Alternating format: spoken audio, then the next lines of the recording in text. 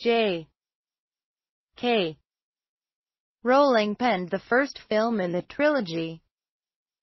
Grumpelhorn Snorkax may be difficult to pin down, but Oscar-winning actors are perhaps not, especially when they're up for the lead role in one of Hollywood's biggest new film franchises.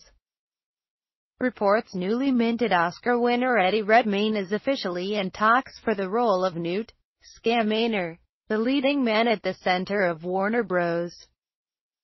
upcoming Harry Potter spin-off film series, Fantastic Beasts and Where to Find Them. Reps for Warner Bros. and Eddie Redmayne had no official comment on the casting discussions. Scamander is perhaps one of the most coveted new roles in the franchise circuit right now, as Fantastic Beasts is being touted as a mega movie.